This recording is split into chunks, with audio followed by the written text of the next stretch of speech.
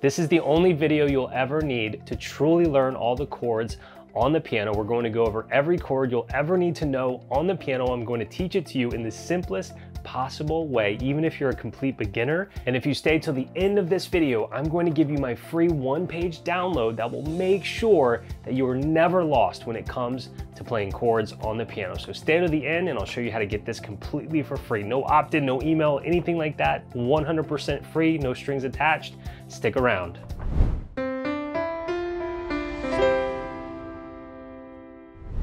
If you're new here, I'm Jacques Hopkins and this is Piano in 21 Days, where we keep learning piano as simple as possible. And we're going to do just that with chords here in this video. So put simply, a chord is just multiple notes played at the same time. There's really three main ways that I've seen chords typically taught to those learning how to play piano. The first way has to do with the scale. The teacher will say, well, yeah, like a major chord is the 1, 3, 5 of the major scale. The problem with that approach is, in my opinion, learning scales should come much after learning chords. Chords are very, very important for beginners to learn how to play, whereas scales, it's a little more of an advanced concept, and that's for those that are really getting into music theory and understanding how music works. I don't think you should be doing that until you have a better foundation. You can play some chords, you can play some songs, and then you'll truly understand music theory when you're ready for that point. The second way that I typically see chords taught is they'll say, well, you know, a major chord is, it's a major third combined with a minor third. Well, that's also very, very heavy on music theory, and understanding what that even means should come after learning how to play all the chords. Now, the third approach that I see is more for beginners, and that is just memorizing the chords. So, hey, you want to play a C major chord? Well, just remember that it's C, E, and G. You want to play an A minor chord, just always remember that's an A, C, and E. The problem with that approach, while it can work, is that there's actually 27 different types of chords and there's 12 different notes. So if we multiply 27 by 12, that's like 324 possible chords. I don't know about you, but I don't think my memory is good enough to be able to memorize all of those chords. So I'm gonna let you in on this super secret fourth approach to learning all the chords on the piano, and that's with these really simple formulas that I have for you today. So let's go ahead and start with the formula for major chords. Major chords are the most common and popular type of chord you'll find on the piano, and the formula for major chords is simply 4, 3. Let me show you how we apply that formula. If you want to play a C major chord, we'll always start with the root note in these formulas. The root note is whatever note you heard in the name of the chord. So in this case, C major chord, the root note is C, so we'll start on C. Let's put a finger there. Now in these formulas, you always go to the right on your keyboard. So the first number in the formula for major chords is 4. So that means we go to the right, the next 4 keys from the root note. It does not matter if it's a white key or it's a black key. It's a little secret that not a lot of people will tell you. The black and white keys, they all do the same thing. They're all the same. They're all just keys. Don't let that intimidate you. So we have the formula. We're going to go to the right. The next 4 keys, doesn't matter if they're black or they're white. So 1, 2, 3, 4. And then the last part of the formula for a major chord is 3. So then we'll go to the right 3 more notes. 1, 2, 3. There we have a C major chord. Now with the left hand, what I like to do is play 2 more root notes like this. And if your hands are small, you can't reach that, no worries, just play 1 root note like that. Now the reason learning chords is so important, it's not just so that we can check a box, hey, now I've learned chords. The goal with you and piano should be to ultimately play songs, and songs that you want to be playing on the piano. And chords is just a stop along the way to get to songs. In fact, when you start learning piano, the very first thing you should do is you should learn the notes. Once you learn the notes, then you learn the chords, because that's just multiple notes played at the same time. Once you know chords, you can start playing songs, right? So far, we've only gone over major chords, but there's a lot of songs with just major chords, especially back in like the 50s and 60s. There's a chord progression. When you put the chords C major, F major, and G major together in a sequence, I call that the twist and shout progression. And it sounds a little something like this. You may recognize it from Twist and Shout.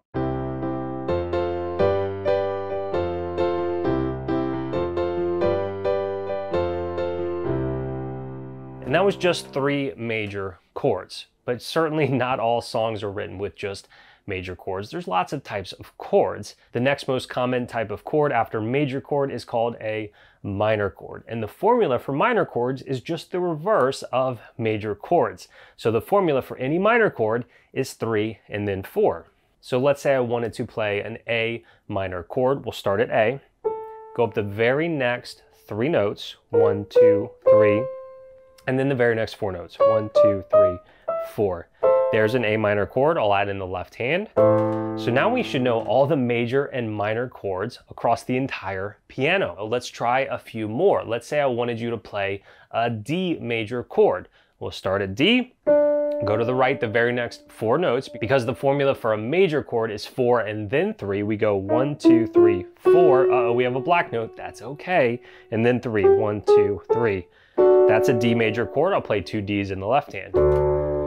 Now I'll give you a really tricky one to make sure you've been paying attention. Let's go with a B flat minor chord, okay? So our root note can be a black note. That is perfectly okay. And to find a flat, flat is always to the left of the note that we hear and sharp is to the right. Right and sharp both have 5 letters, flat and left both have 4 letters. That's the best way to remember that. So I'm looking for a B flat because we're going to play a B flat minor chord. Here's B, so I'm going to the left to find B flat. Now it's a minor chord, so we take the formula 3 and then 4. 1, 2, 3, 1, 2, 3, 4. And I'm going to play 2 B flats in the left hand. B flat minor chord. You see how we didn't just memorize what those notes are? In fact, if you would have caught me a few minutes ago and just said, hey Jacques, what's a B flat minor chord? It would have taken me a while to really tell you without having a keyboard what notes they were. But because I know the formula, I can easily find any chord I want to at any time. So now you're equipped with these simple formulas for major and minor chords. And let's say you're going about your piano journey and you want to play All Too Well by Taylor Swift. And you look up the chords to that song on the internet for free. It's really easy to find. And you see it's 3 major chords and 1 minor chord. And now you can start to play All Too Well by Taylor Swift. But unfortunately, not every song is just major and minor chords. We do need to learn how to play more of the chords so that we're not surprised when those chords are in a song that we want to be playing. So let's say, for example, you wanted to play Easy on Me by Adele, and you pull up that chord chart, and if you only know the major and minor chords, you're gonna have a problem because you're gonna be like, what's this major 7th chord, minor 7th chord? Is that different from a regular 7th chord? Or if you wanted to play Ed Sheeran's Bad Habits and you pull up the chords and you see this weird suspended chord, or there's something else and you see a slash chord, I want to give you the tools and the formulas you need so none of these more advanced chords ever trip you up. So let's go ahead and pull up our 1-page PDF on the screen, and you can see the formulas for all the chords that you're going to need to know how to play. Those first 2 formulas right there, those are the ones we went over already. A major chord, there it is. The formula is 4-3. An example of what that might look like written down on a chord chart would be just a big C if it's a C major chord, or if it's a B major chord, it would just be a big B with nothing else after it. The next one on there are minor chords, which you might see written with a big letter and then a little M for minor. So if it's a C minor chord, you'll see a big C and a little M. If it's an F minor chord, you'll see a big F and then a little M. And of course, the formula for that is 3 and then 4. The next chord on the formula sheet is called a 7th chord. And you might see this written with the note name followed by the number 7, for example, C7. And the formula for any 7th chord is 4-3-3, okay? So let me show you how we would apply that. We want to find a C7 chord. Well, we'll take our formula, start at C, then we'll go up 4 notes, 1, 2, 3, 4, and then 3, 1, 2, 3. It's actually very similar to a major chord so far, but then we're adding on another 3, 1, 2, 3. There's a C7 chord. We can play 2 C's in the left hand. The thing about 7th chords is I'm actually going to give you 4 different ways to play a 7th chord depending on what you find most comfortable. Now, all 4 of these ways include the exact same notes. You'll see that. So this is option 1 for how to play a 7th chord, just like this. Option 2 would be, instead of adding this note from the major chord, adding this note up here, we can add it right here, and it gives it a nice little, a little bit different sound, but it sounds really nice. Okay, that's option 2. Option 3 is to just play a regular major chord in my right hand, and let's add in that seventh element to this chord in the left hand by taking this note and playing it here instead. So you could play a seventh C7 like this. This would be option 3. Or option 4 is actually my personal favorite, and let's shift this whole left hand up here, just like this. We don't do major chords like this so close together because then my thumbs would be overlapping right here on this. But with seventh chords, you can do that because my thumbs are not trying to play the same note. But it's up to you which option you would like to use for seventh chords. They all work, they're all seventh chords. It's just a matter of which one sounds the best and feels the best. By the way, if you're enjoying this video, I would greatly appreciate if you go ahead and hit that like button on this video. And if you're not subscribed already, go ahead and consider hitting the subscribe button below this video and hitting that bell if you want to get notified when we release new videos like this. I'd really appreciate you doing that. It really helps the channel. Don't feel obligated though. Let's get back to the video. So next on our list is something called major sevenths, which is different than seventh chords. This is different. And the formula, instead of 4-3-3, is actually 4-3-4. So what a major seventh chord looks like, let's just stick with our trusty C example. We'll go up 4, and then 3, and then 4. So it's still a major chord, but then we're adding 4 more notes instead of 3 more notes. 1, 2, 3, 4. That's a C major seventh chord. Once again, you've got 4 options on how you want to play it. I would say this is option 1. All right, option 2 would be to take this note and bring it down here, okay? So that's also a C major seventh chord. We could play that extra note in the left hand and just play a regular major chord in our right hand, like this. This would be option 3. Or my favorite option 4 would be to bring this hand over here, and that is also a C major seventh chord. Next on the list is minor seventh chords, okay? Minor seventh chords have the formula 3-4-3. If we want to play a C minor seventh chord, we'll start at C, 1, 2, 3, 1, 2, 3, 4. Ah, it's a minor chord so far, and then we add a 3 to it, 1, 2, 3. C minor seventh, option 1, C minor seventh, option 2, C minor seventh, option 3, and my personal favorite, C minor seventh, option 4. So those are the 3 different types of seventh chords you might come across: regular seventh chords, major seventh chords, minor seventh chords. So if you come across on a chord sheet, let's say you see a G minor seventh, don't freak out. You can memorize these formulas and know, okay, it's a minor seventh, so it's 3-4-3. I'll start at G, I'll do all this. Or maybe you've got the fancy one-pager printed out like I do and have it posted by your piano, and you can just refer to that and be like, oh, 3-4-3, I've got this. So start at G, 1, 2, 3, 1, 2, 3, 4, 1, 2, 3.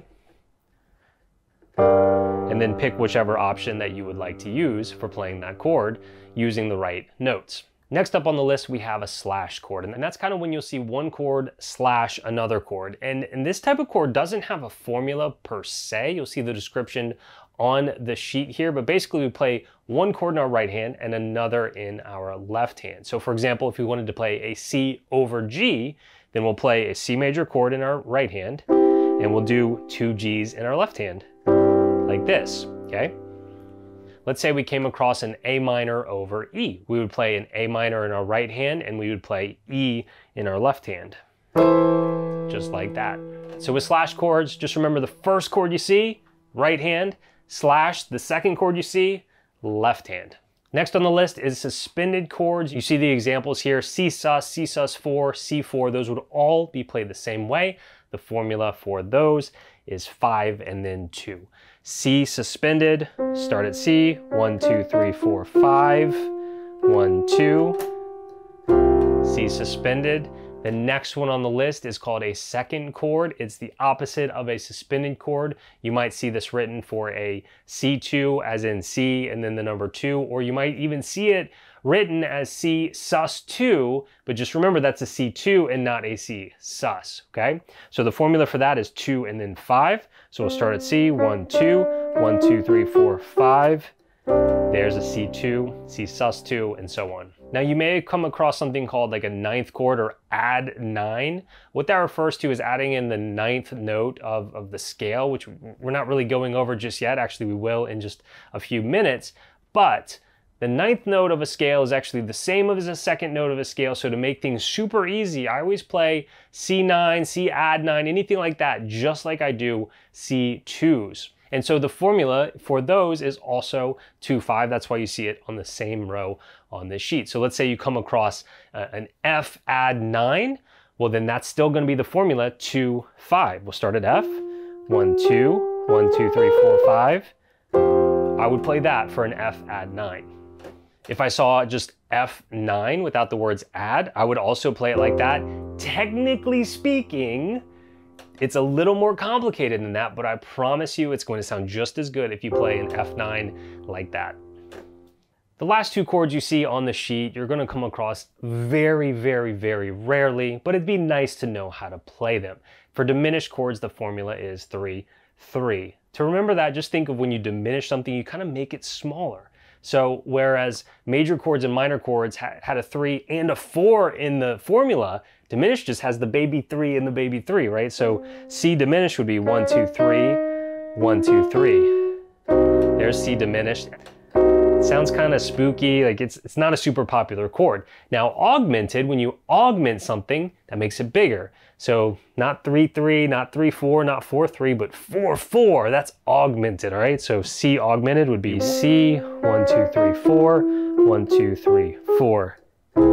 There's a C augmented chord. Also not a great sounding chord, also not a chord you'll come across very often, but like I said, those are still nice to know about.